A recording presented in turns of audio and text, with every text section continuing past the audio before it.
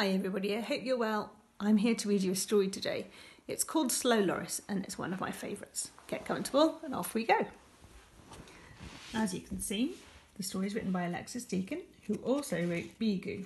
It's a story you came across in year 1. Here's Slow Loris. Slow Loris lives in a zoo, though he didn't care for it much. Slow Loris wasn't his real name, but that's what everyone called him. A slow loris was just a type of animal. Slow Loris was a slow loris. He really was very slow.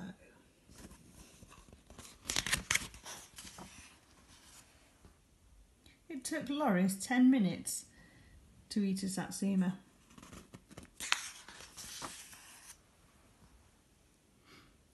20 minutes to get from one end of his branch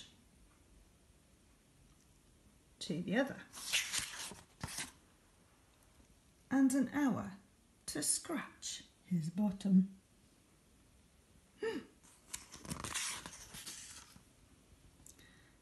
Most of the time, though, he just hung around sleeping. The visitors all thought Loris was boring. The other animals thought so too, but he didn't care. Loris had a secret. At night, when all the other animals were sound asleep, Loris got up and did things fast.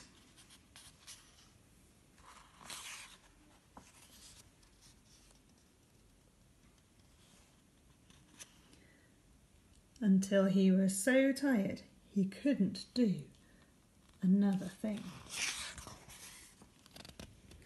One night, when Loris was busy doing particularly noisy things, bang, bang, clang, bang, he was discovered.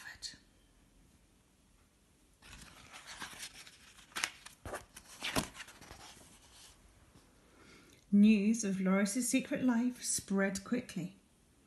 Next evening, the whole zoo gathered outside the Slow Loris cage. Sure enough, when it was really dark, out came Loris. The other animals were amazed. Loris wasn't boring at all. He was really wild. That night, they all did wild things together.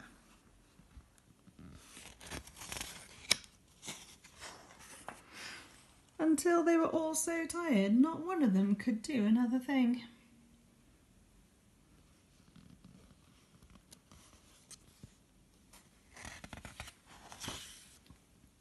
The next day, all the animals were slow.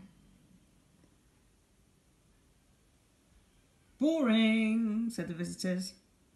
But like Loris, they didn't care. Now they had a secret too.